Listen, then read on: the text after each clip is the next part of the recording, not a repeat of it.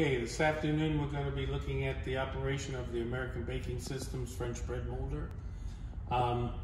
First, to start the machine, you want to undo the emergency stop by turning it slightly to the right and it'll pop out. Press the on button, machine will start.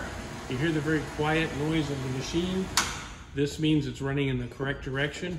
You will see up on top there's arrows there showing where the front belt should run. Once again, we'll start it up. You'll see that the belt is running along with the red arrow, direction of the red arrow. Secondly, there's two adjustments on this machine. First adjustment is when it's run, you want to make the adjustments when the machine is on. This adjustment does your front rollers. It makes the roller gap in the front rollers when you degas. If you see inside, as you move the roller up, it opens up the space. As you bring it down, it shortens the space.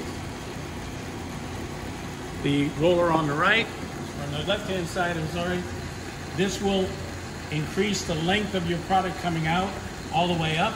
You'll get a short piece all the way down. It gets tight at the bottom and will let your bread get longer. The one other feature of this machine is it has a safety vent across the front, inlet across the front.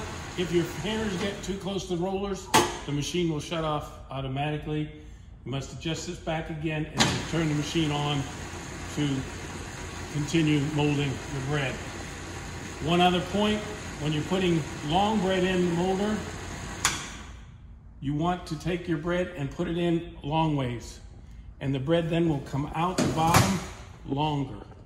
If you put the bread in endwise, the bread will come out short and fat.